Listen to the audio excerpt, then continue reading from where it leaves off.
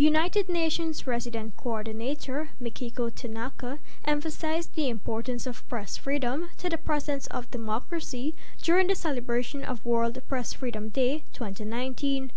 She noted that government has a role to play in ensuring the safety of media during elections. This statement came in light of the political climate in the country over the past months. The single guiding principle underlying the role of the media in elections is that without media freedom and pluralism, democracy is not possible.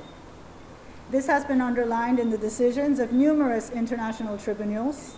It has also been stated very clearly by the United Nations Special Rapporteur on Freedom of Expression, who elaborated a series of steps that governments should take to guarantee freedom of media during elections. Meanwhile, British High Commissioner to Guyana, Greg Quinn, also stressed on the media's role in providing transparent reporting during elections. Journalists are a vital component in ensuring voters have reliable, impartial and accurate information upon which they can base their decisions.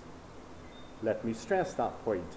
Voters need to be able to make their own informed decisions.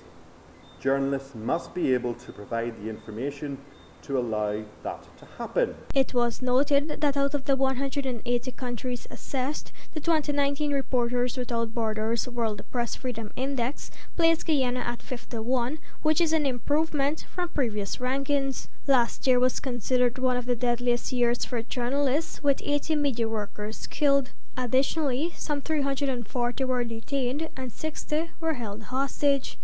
Ruba Sinarain, The Evening News.